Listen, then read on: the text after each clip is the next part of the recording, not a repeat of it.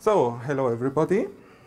So, I call this talk the art of calling methods.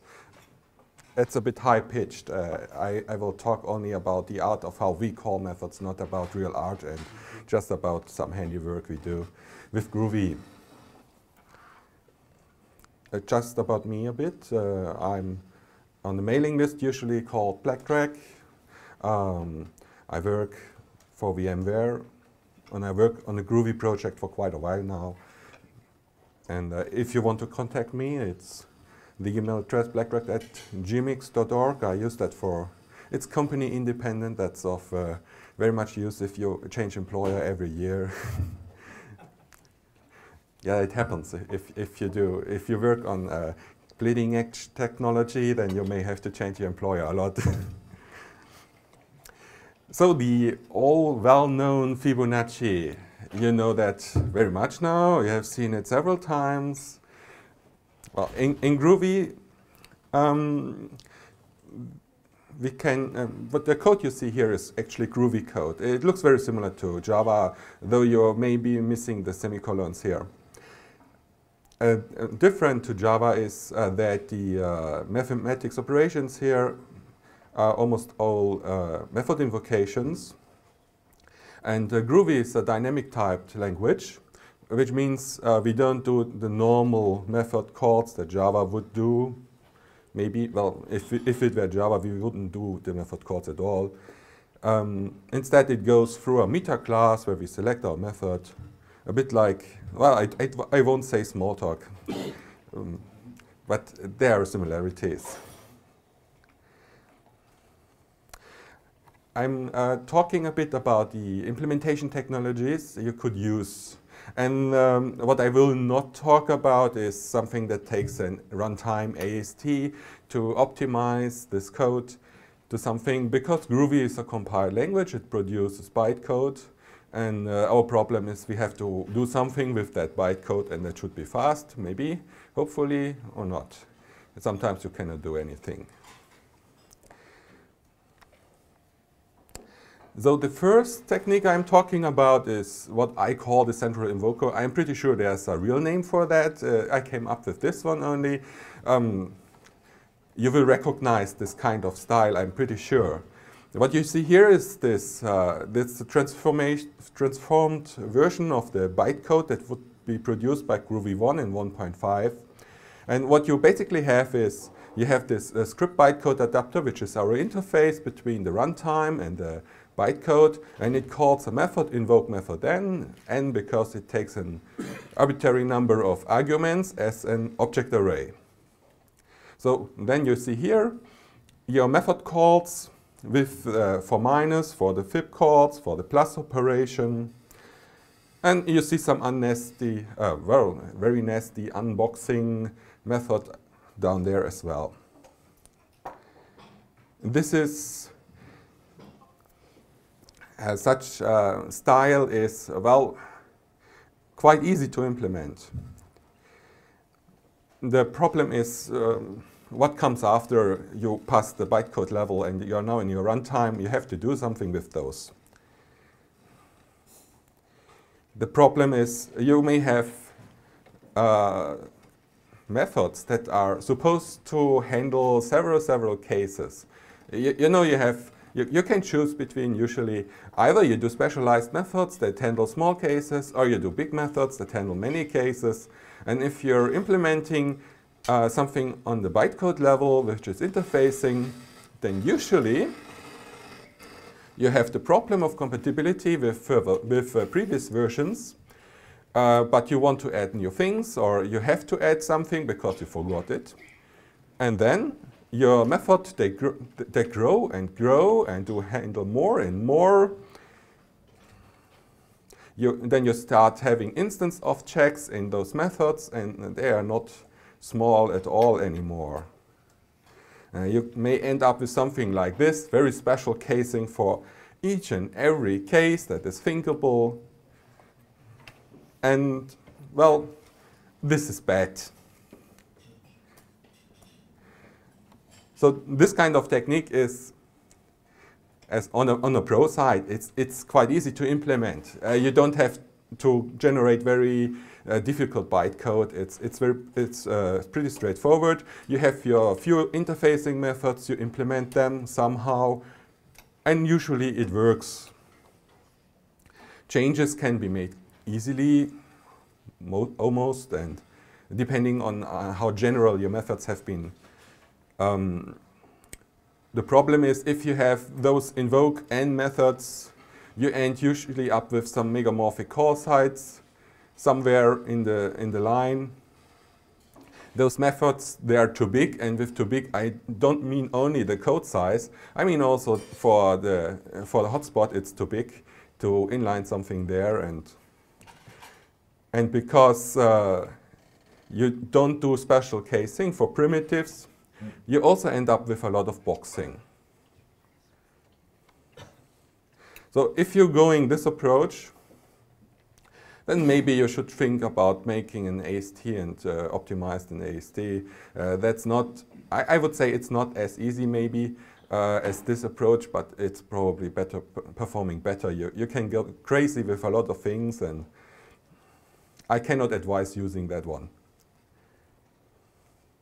And then I come up, well, not I came up with it, it was actually another guy, and he implemented what I call custom call site caching. Meaning instead of using the call sites that Java provides, which before 1.7 we hadn't any influence over at all, we provide some call site caching technique. And I know there are lots of ways to do call site caching. I won't talk about the lots of ways. There are several papers, I suggest you read them. And we talk only about a very simple version of those that Groovy uses. And the reworked bytecode Groovy produced in 1.6 and 1.7 looks then a bit like this. And basically, you have a call site array, and this it's backing, it's a front end to a real array of call sites, and we do some replacements in there depending on what we need. This is a bit more difficult to implement, a lot more easy to make bugs, and a bit faster too. So if your target is speed, then this is an improvement to the approach before. Though if you go with the AST runtime, I'm not sure you're faster this way. It depends on the case.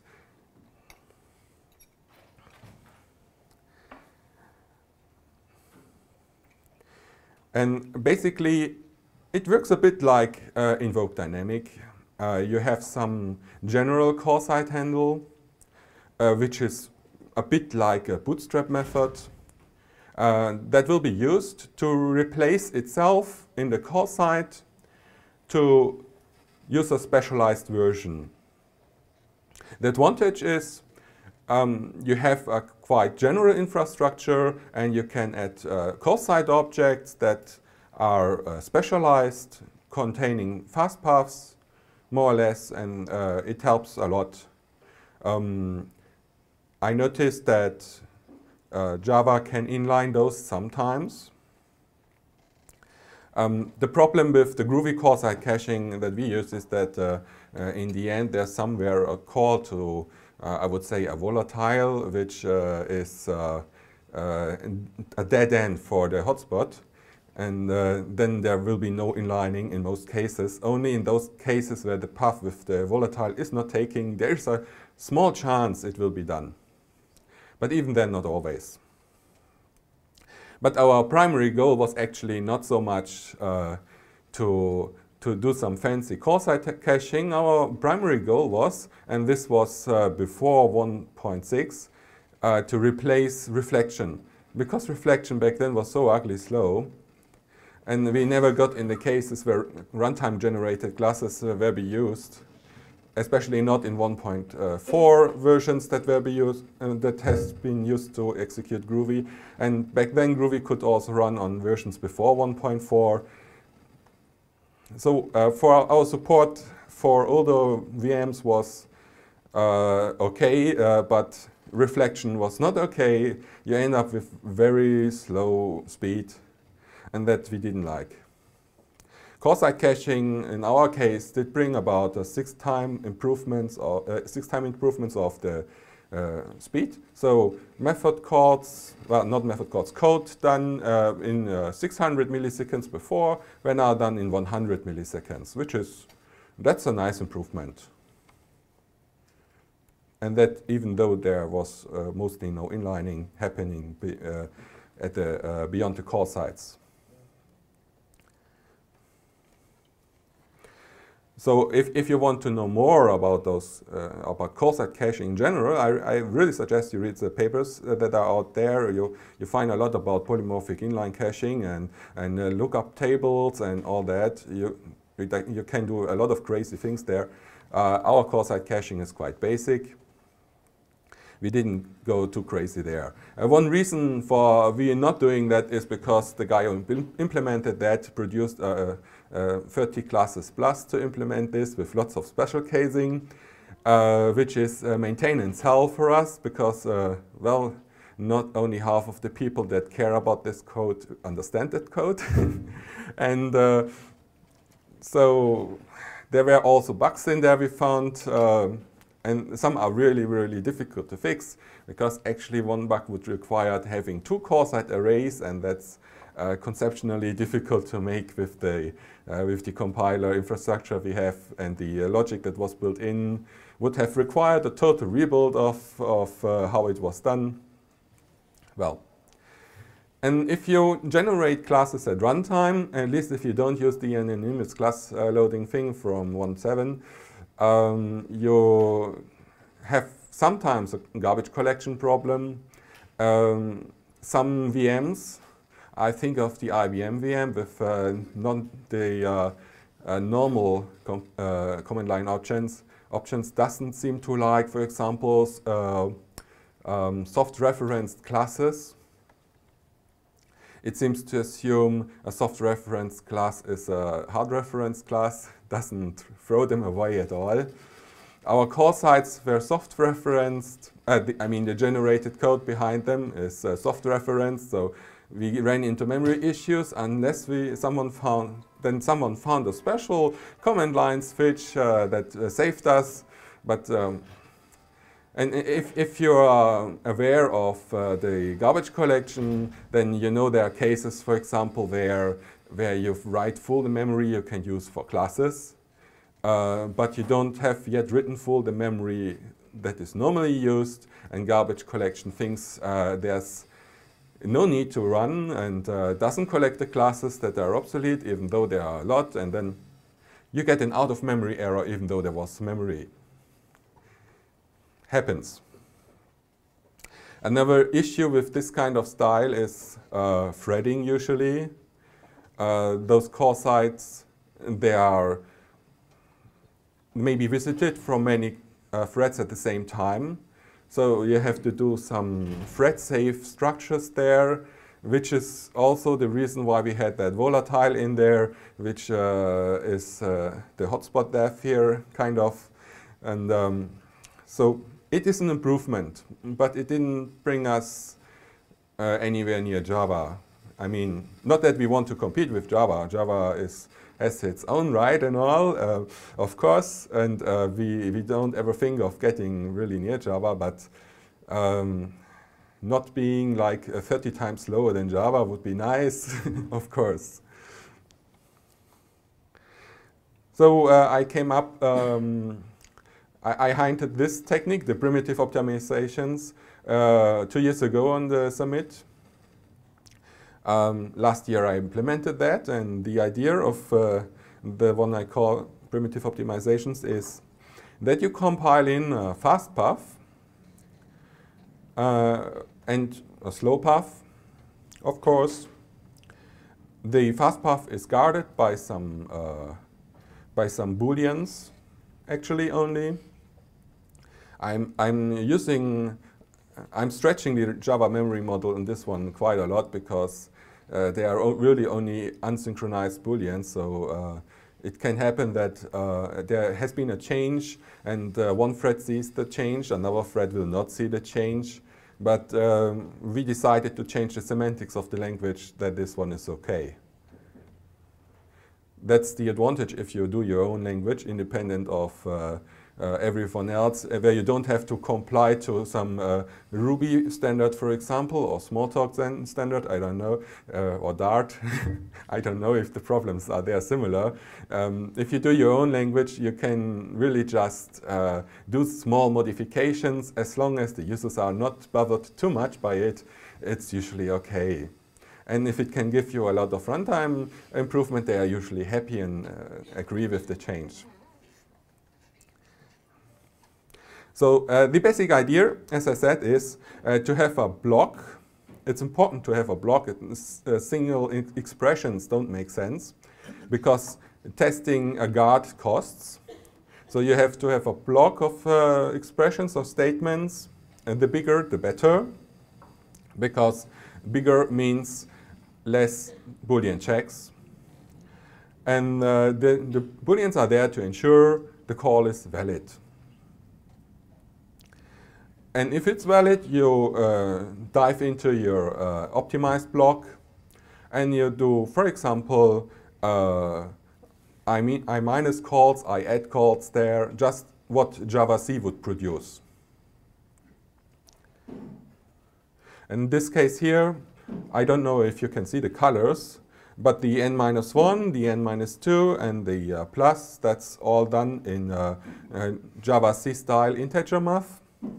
And the calls to fib in red here, they're direct method calls. So if you compare the code that is written in this fastpath part, it's really the same that Java-C would produce. And who worked with Hotspot before noticed surely that you can produce code that is not optimized at all. It doesn't matter as long as it looks like what Java-C produces, because those are the patterns the Hotspot will recognize and optimize.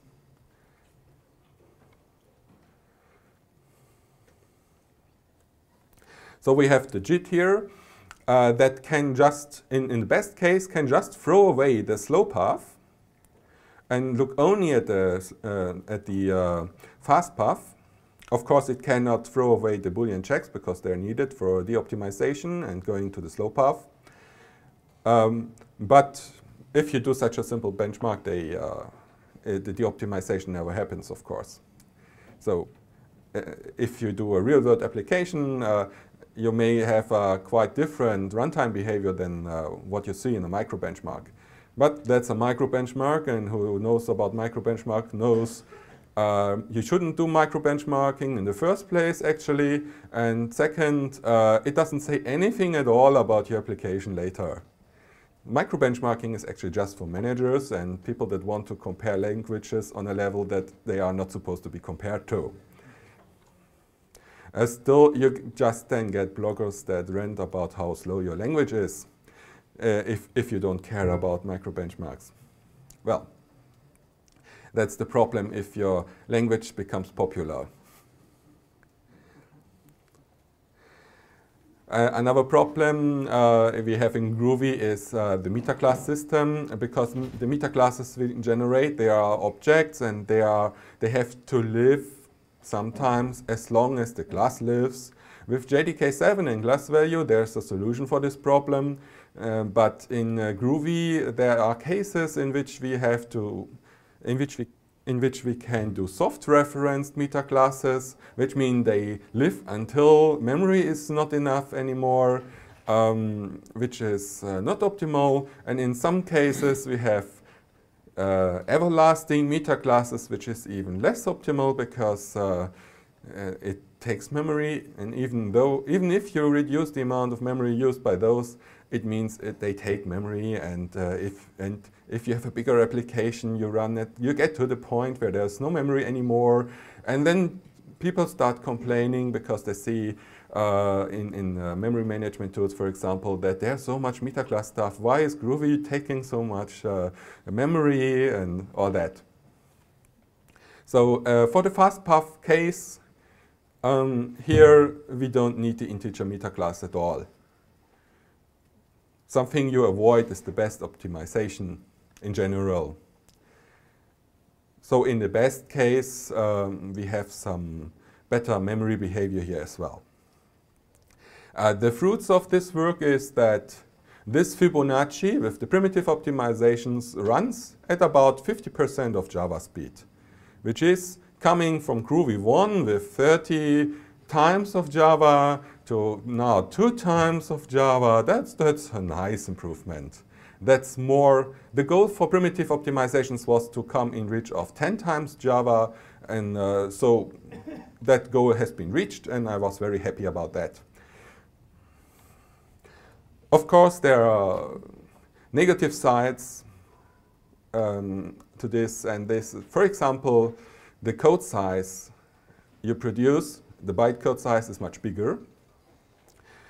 Even if Hotspot is maybe not bothered by it by throwing away the slow path in a very early stage, it means you hit the bytecode limit of a method earlier, meaning you allow only smaller methods than before, and somebody that was using a method that used the maximum amount before, this method will not compile anymore, or in our case actually fail with a verify error at runtime, and that's a small disadvantage. Also, you depend on being able to infer the type somehow or propagate the types. This is a dynamic language. Groovy allows you to use type annotations on the variables, but it doesn't require it. So if you do the Fibonacci example from before without all the int markers, then you won't have primitive integers, you won't have the speed of primitive integers, and then of course it's not as fast as a primitive integer version. And the last point I mentioned already about micro benchmarks, good for managers, not of any real advantage in bigger applications. Though we noticed that some applications really profit from it a little bit, mainly because of the direct method calls this one enables. And so you get a tiny, even in bigger applications, you get a tiny improvement. If you have mostly internal calls, then it's very fast, but usually you call outside a lot. So, and we don't optimize those because it's difficult to check the meta class without generating a meta class or requesting one.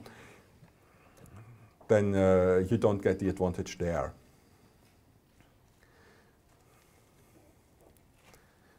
And there are many cases where those primitive optimizations are disabled. I mean, in Groovy 3 we will probably change that, but in Groovy you can create custom meta classes. They just have to buy some interface. The problem is you won't know what happens in those custom meta classes at all so much. You don't know, can I still cache my method? Is it allowed to or not? Because there is still the ye old version of method calls from Groovy 1 that is that the bytecode interface gets the meta class and invokes the method using the meta class. And this means if you are not if you cannot cache because you don't know what meta class it is, you have to go through the meta class. You have again your central invoker. You cannot do any of your specialized call sites, and you end up in hell as in Groovy 1. Plus more complicated code, of course. And that's also not nice. So that we are going to change semantics in this one. Especially the meta class API will change in Groovy 3 a lot. And Groovy uses mostly one class called meta class implementation, which is the default meta class. It's a meta class that doesn't allow you to add any methods or remove them. So it's really only a helper. And it's very nice if you don't have to care about added or removed methods. You can simplify your code quite a bit.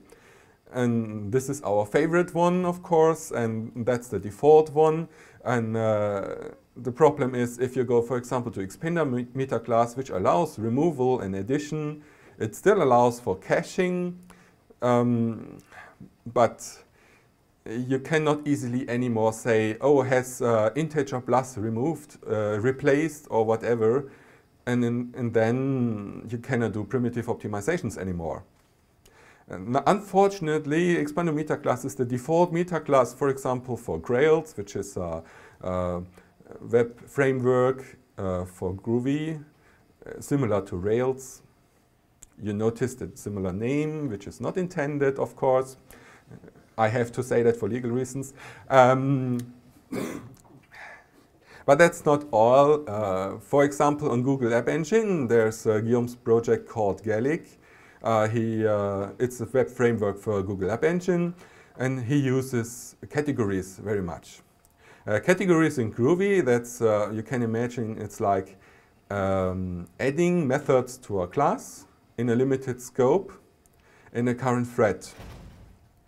And in the current thread, that's exactly why we had that volatile stuff before, because we had to do some thread checking and, well, if the result for primitive optimizations, I should say the easy decision path for primitive optimizations was, if a category is active, disable primitive optimizations. Cross-site caching can handle categories a bit better, but not very much actually. I will show you some numbers later. It just goes down like Groovy in Groovy 1. So it should be able to handle them better, but effectively it does not. Anyway, so as soon as categories are active or some other meta class stuff you do, as soon as you go the more non-static, non-Java way, you're doomed with those optimizations. So these are very, very, very special, very, very fragile, help you almost only in micro benchmarks. So it's nice to get near Java with those, but they are not that helpful actually, unless you want to impress some manager, which is nice, but not our goal actually. So we come to invoke dynamic, or short INDY. I've been told I should say invoke dynamic and INDY, because not all know that. If you look at the bytecode then, the reworked bytecode, it would more or less look like this. It's not the exact version, but you will notice the code is much shorter now, and you will notice invoke dynamic instructions all over.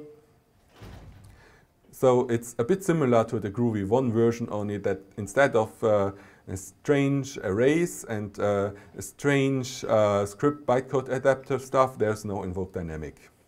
I didn't add the bootstrap method, otherwise it would look bigger. It's just for your information, actually.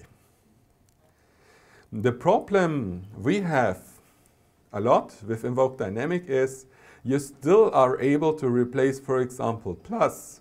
And the integer plus, of course, returns integer, but who says I replace integer plus with something that still returns integer?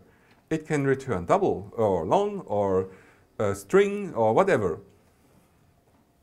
So I can, for example, for my Fibonacci, I can replace integer plus with something that does the toString of the arguments and returns that. And well, it will fail in the end because the int unbox cannot handle strings. But you could do crazy things like that. It's not easy to verify what is actually allowed and what I can do. It could also be that the plus is, for example, doing only a bit as a return. For example, take the first bit of the sum of the integers or something like that. Then you still have your int unbox.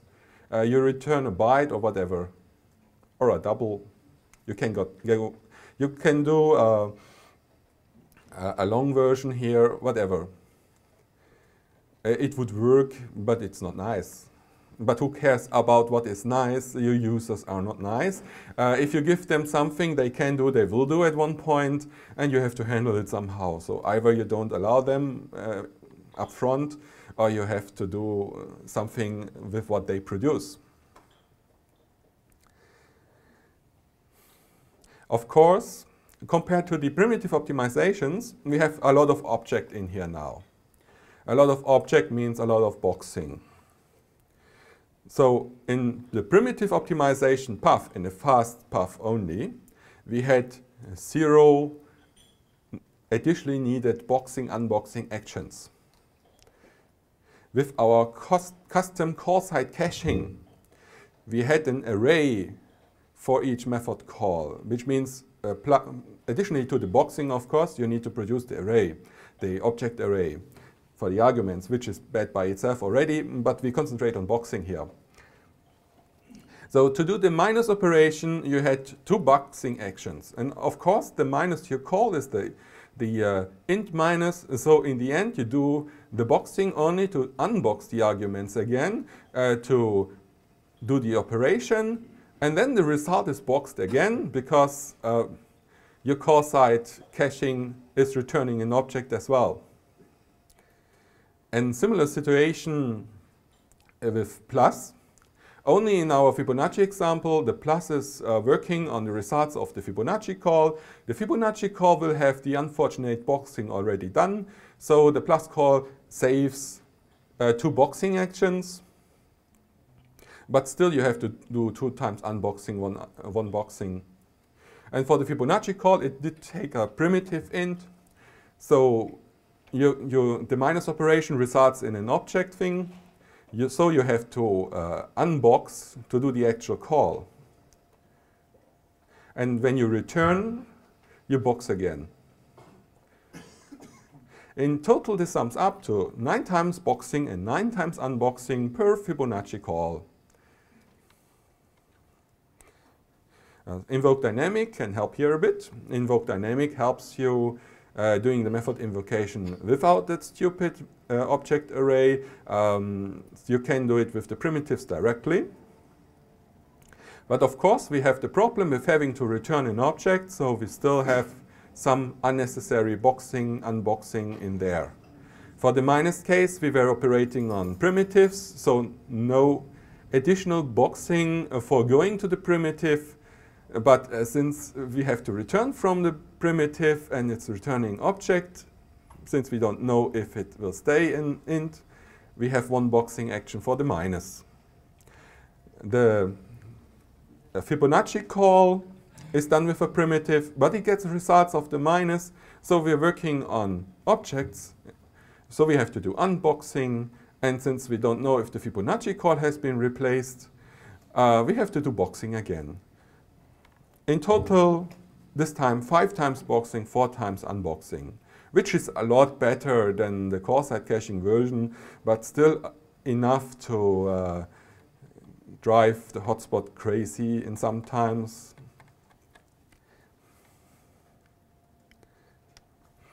If you do an implementation with invoke dynamic, you usually don't just invoke the method you unreflected or got found somewhere. You usually have some guards. And for Groovy, we have, for example, a guard for categories. If you use a category method, a method from a category, we have to check the category is still active or not replaced or other things like that. So there is a check for this in there.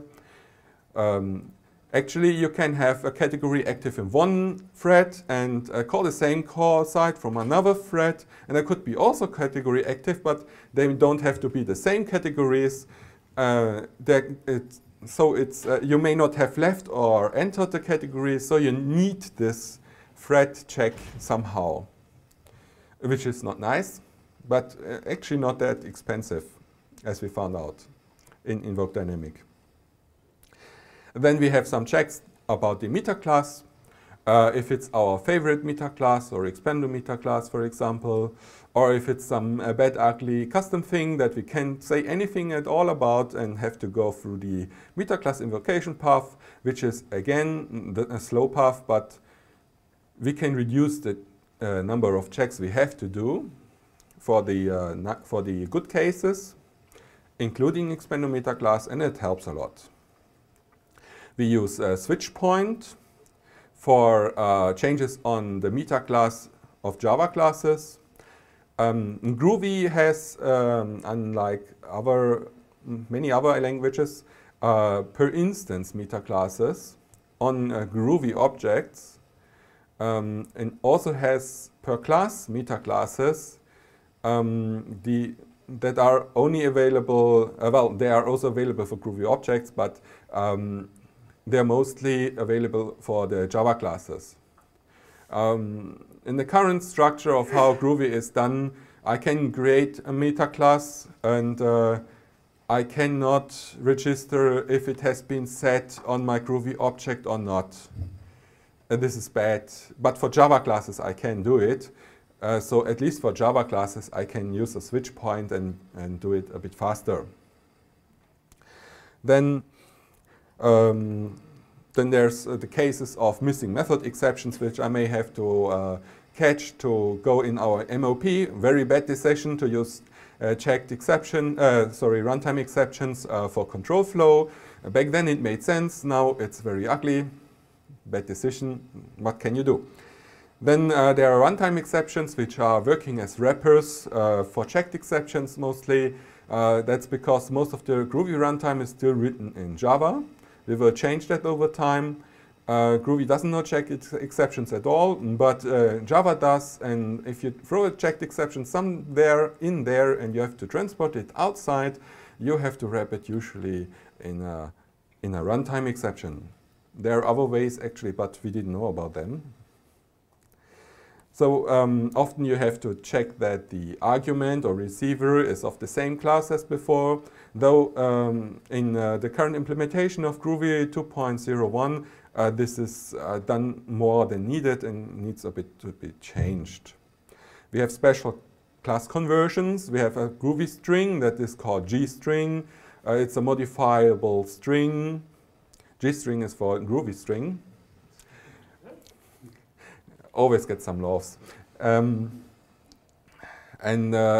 It's a kind of subclass of string or equal to it, but not just the same, which is real fun to implement sometimes.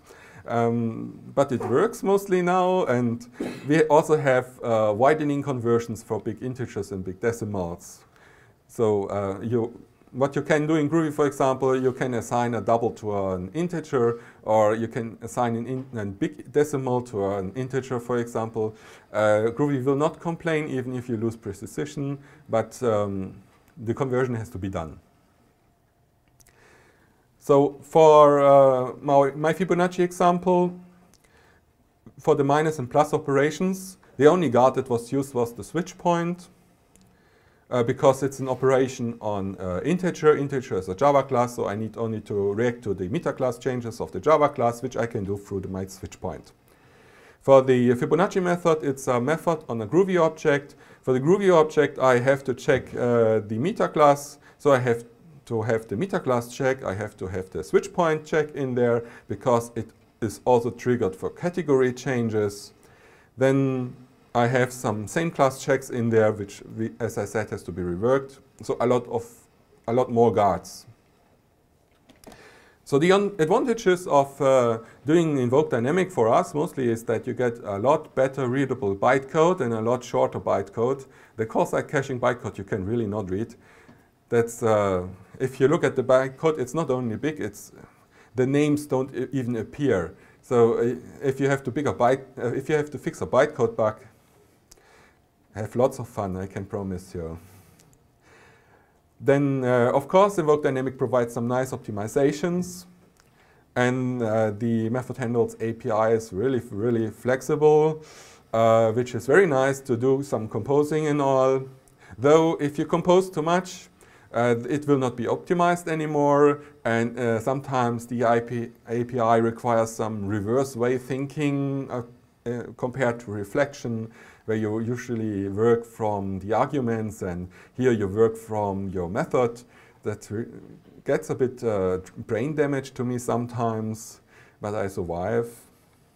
And of course, the ugliest thing of all that Invoke Dynamic cannot solve, you have this black box hotspot that may behave reproducible, but you make a change and you will not exactly know if that change is good or bad, especially combined with 3-4 other changes.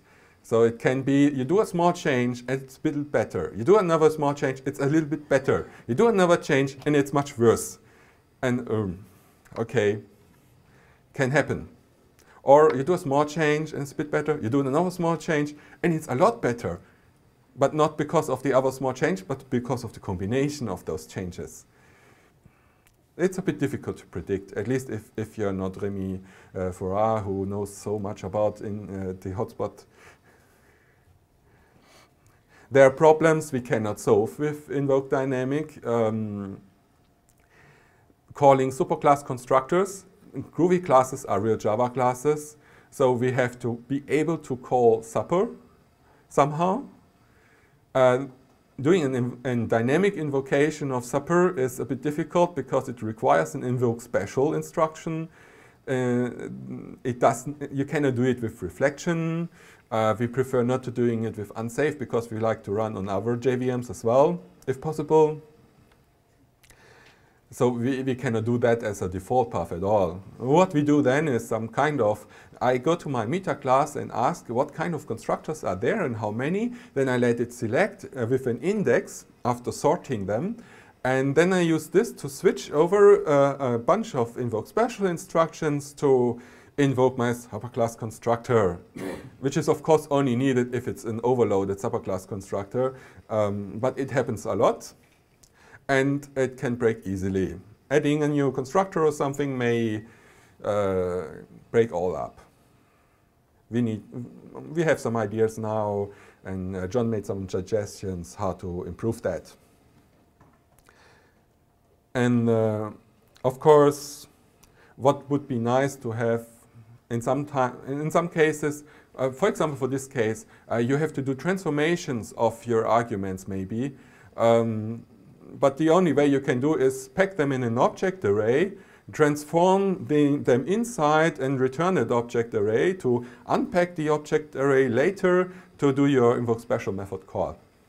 It would be nice if there would be a method handler that just takes the arguments and then leaves the arguments on the stack again. But I guess that's impossible.